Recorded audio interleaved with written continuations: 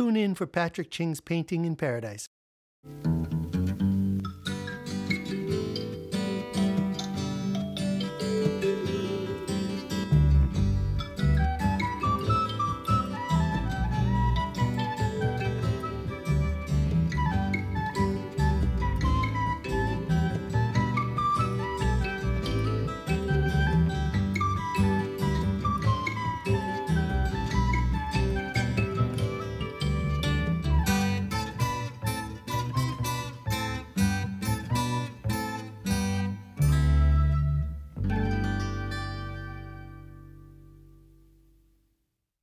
Aloha, I'm Patrick Ching, and thank you for joining me on Painting in Paradise. In this episode, we enter the deep forests of Maui, where we'll see some of Hawaii's rarest and most beautiful birds. Then, we'll meet a bird that looks different from all the others, the crested honeycreeper called Akohekohe. I'll show you how to draw the Akohekohe, and then how to paint it. See all this and more on this amazingly avian episode of Painting in Paradise! When I was a kid, I was so excited by birds. I loved discovering new species and trying to draw them. I didn't know it at the time, but almost all of the birds I saw were brought to or introduced to Hawaii from someplace else in the world. The red-headed cardinals came from Brazil, the majito or white-eye from Japan, and the myna birds from India. Later in life, I learned that Hawaii had so many native birds, meaning they came to the islands on their own power and successfully established populations here. You can further break down the category of native species into subcategories. One called endemic, meaning they evolved into unique species found nowhere else on Earth, and indigenous, meaning they arrived in the islands on their own power but also occur naturally in other parts of the world as well. Though Hawaiian birds were so diverse, many have already become extinct, and many more are endangered of becoming extinct. So why are there no native forest birds in the lowland areas? Well, for one, they lost a lot of their native habitat when the forests were cleared for development. But the biggest reason is that they died off of bird diseases that were spread to them by mosquitoes that lived at lower elevations. As a result, our native birds died off in the lowlands, and many birds were brought in from other places in the world to fill the void. Meanwhile, our native Hawaiian forest birds are holding on for dear life. On the island of Maui live some of the world's rarest birds. When we return, we'll learn about these native gems, especially the crested honeycreeper known as Ākohekohe.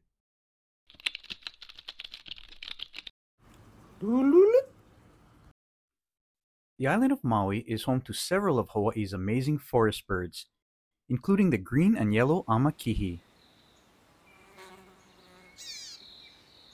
and the alawahio or Maui creeper, named for the way it creeps along the bark of a tree in search of food. The crimson red apapane is one of the more noticeable native Hawaiian forest birds. In this painting, called Cloud Forest, the apapane is perched near a lehua blossom of the native ohia tree. Lehua blossoms are one of the favorite food sources of many of Hawaii's nectar-loving birds. The scarlet-colored iiwi is unmistakable with its curved bill that fits nicely into many flowers of the same shape, helping it to get to the nectar deep within. In this painting called Hidden Valley, the iiwi appears in a rainforest setting with a cascading waterfall and a faint rainbow that appears within its rising mist. One of the rarest birds in the world is the Maui parrotbill called kiwikiu, which got its name parrotbill because of its curved beak that's excellent for extracting bugs and insects out of tree bark. Parrotbills once inhabited Molokai as well as Maui, but are now only found in an area on the eastern slopes of Haleakala volcano. Today, they are one of the most critically endangered birds in the world, as their numbers have dwindled at an alarming rate. The Maui parrotbill has been so rare in modern history that no Hawaiian name was known for them. So, in 2010, the Hawaiian Language Lexicon Committee gave it its Hawaiian name, Kiwikiu, referring to its curved bill, secretive ways, and a cool breeze that blows through its habitat. In 1986, I got a call that I'll never forget. The voice on the phone was Cameron Kepler of the United States Fish and Wildlife Service. He said, "We've located a nest of the po'o'uli. Can you be ready to spend some time in the forest and help us document the nest?" The po'o'uli wasn't even known to modern man until 1973, and at that time there were only a small amount of birds in existence. I was dropped by helicopter into the dense Hanavi rainforest, high on the slopes of Haleakala, and day after day, Mr. Kepler and I watched the nesting birds for about 10 hours, recording every move and sound that they made. This painting, called Sole Provider, is of the male bird feeding the female at the nest. This turned out to be the only nest ever collected of the po'o'uli. In 2004, the last po'o'uli died in captivity, and the species became extinct. During my time in the forest observing the po'o'uli, I got to observe several other rare birds, including one of my favorites, the crested honeycreeper called Ākohekohe. This bird was noticeably different from the others. It was kind of large, and it aggressively defended its favorite lehua blossoms from the other birds. What makes the Akohekohe unique is its dark color with splashes of silver and white-tipped wing and tail feathers. Its nape and eye patches are bright orange, and its leg feathers are yellowish orange.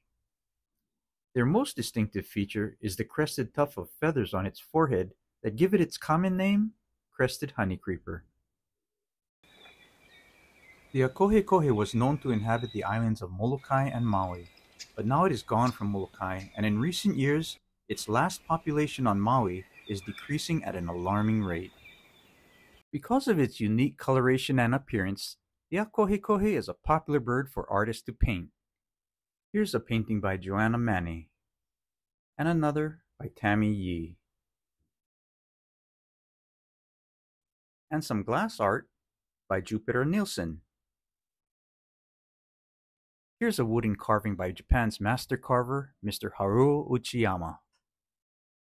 In this painting, entitled Akohekohe over Kipahulu, the Akohekohe warns any iwi to stay away from its favorite lehua blossoms. In the distance, the majestic waterfalls and valley walls of Kipahulu create an enchanting scene. I used a slow-drying paint to do the background, and while it was still wet, I blurred it slightly with a big, soft brush. Then, I made the bird and branches in the foreground nice and sharp to create the illusion of distance on a flat canvas. When we return, I'll show you how to draw the Akohekohe.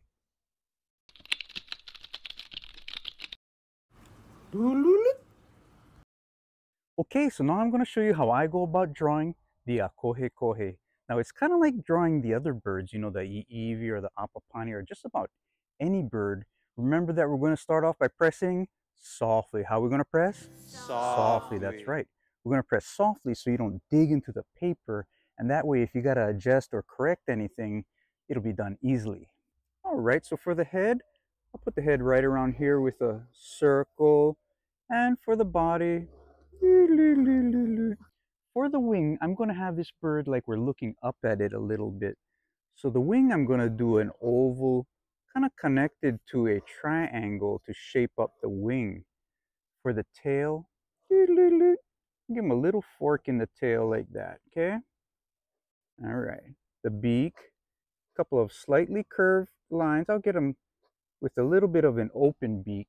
And of course, that little tuft of feathers above the beak, the ones like that, and they'll be going ching. They stand right around there, right in front of the maka. And the maka goes right about there, yeah? Okay. And I give them a little bit, you know, shaping up the cheek and a little action around the eye so we can kind of see that eye. I'll go and swoop the head to the top of the body, swoop the bottom of the head to the bottom of the body, and I'll put in some like shoulder tufts over here. And there we have our wing shaped up. I'll give them a little bit of underpart showing there and some lines in those tail feathers. I'll put a leg over here, and I'll keep one leg up in the body like that. Draw a little line to where they're going to go. And I'll put a kind of like a twig over here. He's kind of hanging out on a branch, okay? I'm going to put him next to a lehua blossom on the ohia tree, and I'm going to put him right over there. Just kind of put a circle where I want my blossom to go, and yeah, this is going to be a bunch of leaves, radiate some lines. It's kind of like a pom-pom over there, okay? So now I got my Akohekohe. I think I'll put another bird in the background, just kind of a flying bird. Little curved beak. This can be like a apapane or something.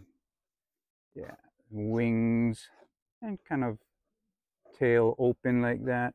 Yeah, this one will just be a bird kind of flying away, because you know those Akohekohe, they're kind of tough. They like to chase birds away from their favorite lehua blossoms.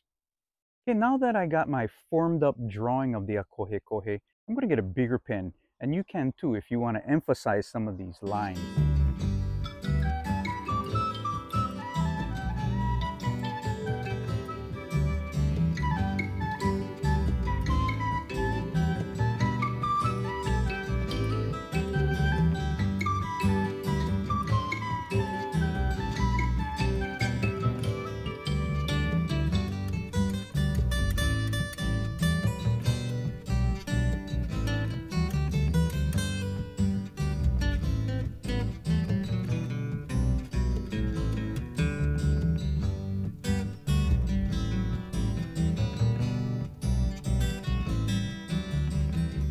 And don't forget your signature.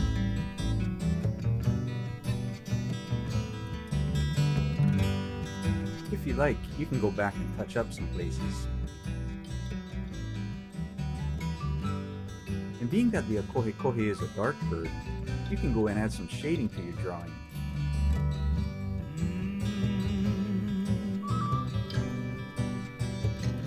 All my thoughts like water flow. All my thoughts like water flow to the lion. Are looking for the lion. Are looking for the lion. We're sailing, we're sailing, we're sailing, we're sailing way up to San Francisco. Are looking for the lion. And there you have the drawing of the Akohekohe.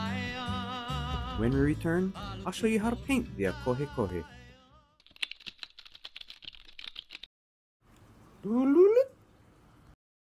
Okay, so now I'm going to show you how I go about painting the Akohekohe, and I'll be using a reference photo with permission by Jim Denny. For the background of the painting, I'll use these soft colors of the faraway mountains. Then, I'll start to mix all the colors that I think I'm going to need.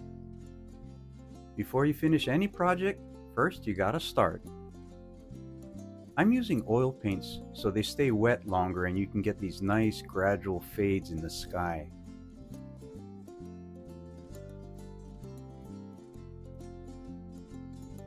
Learning to paint gradual fades is one of the most important lessons in painting, because when you've mastered that, you've taught yourself so much more along the way. After I've got the background covered with paint, it's now time to put in the base coat of the Akohekohe. This will establish the shape of the bird. You can do this while the paint is wet, or wait for it to dry. Next, I'll start to lay in the habitat where the Akohekohe is going to perch.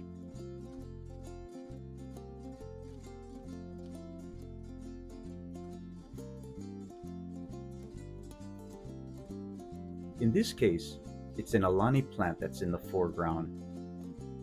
You can have a lot of fun painting plants. I'll make them all in different degrees of detail. You can put reflective highlights on the top parts where the sun's hitting. And I love putting in the part where the light shines through the leaf and creates that bright orangey yellow color. Mixing colors is one of my favorite parts of the job. Now it's time to repaint the Akohekohe giving it a second coat of paint with more accurate colors this time.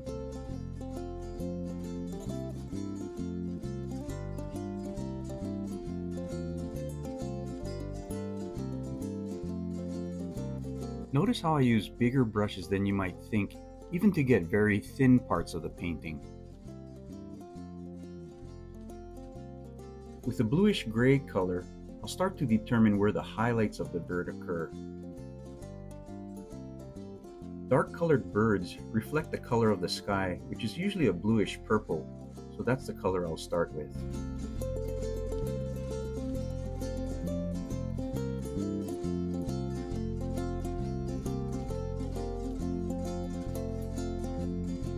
For the highlight of the beak, it helps to have a steady hand.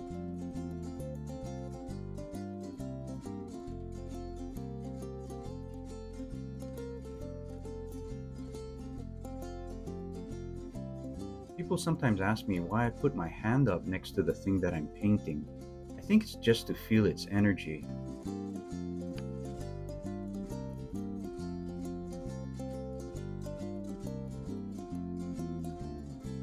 For shiny parts like the feet and beak, I usually start with bluish highlights.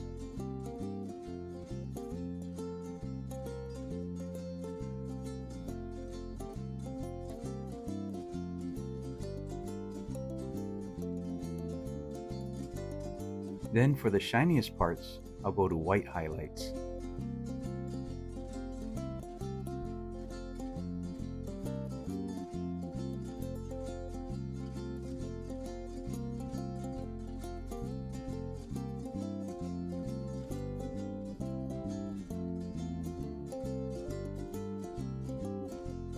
Next, I'll start putting in the lightish gray colored feathers.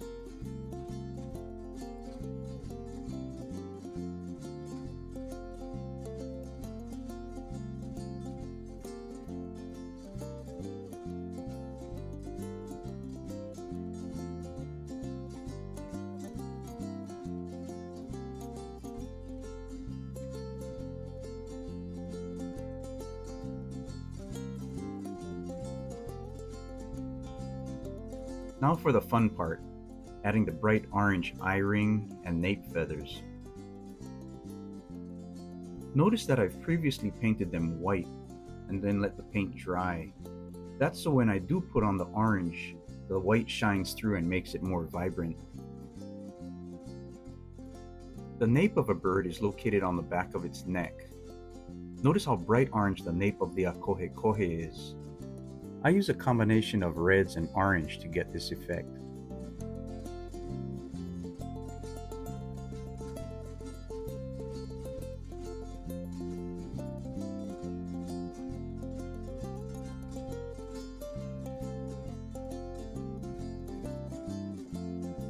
Notice that I like to turn my canvas around sometimes to best utilize the natural curve of my hand.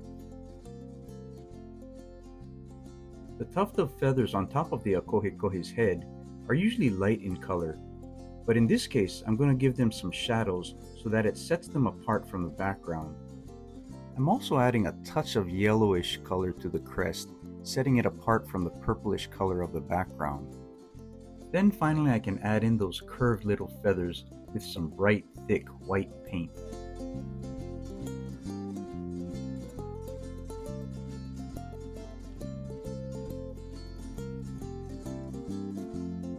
Now I'll just enjoy playing with some of the details in the bird.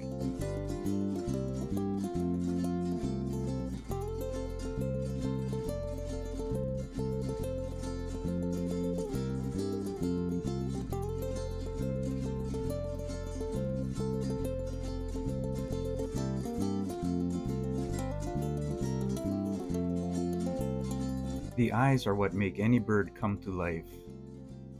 Especially that little sparkle. Ding!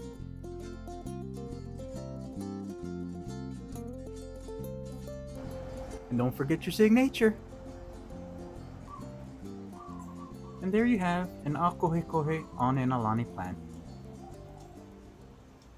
Thank you for joining me on Painting in Paradise. I hope you enjoyed learning about Maui's beautiful forest birds, and especially the crested honeycreeper known as Akohekohe. I'd love to see what you did, so why don't you send pictures of you and your art to my website at patrickching.com. Aloha.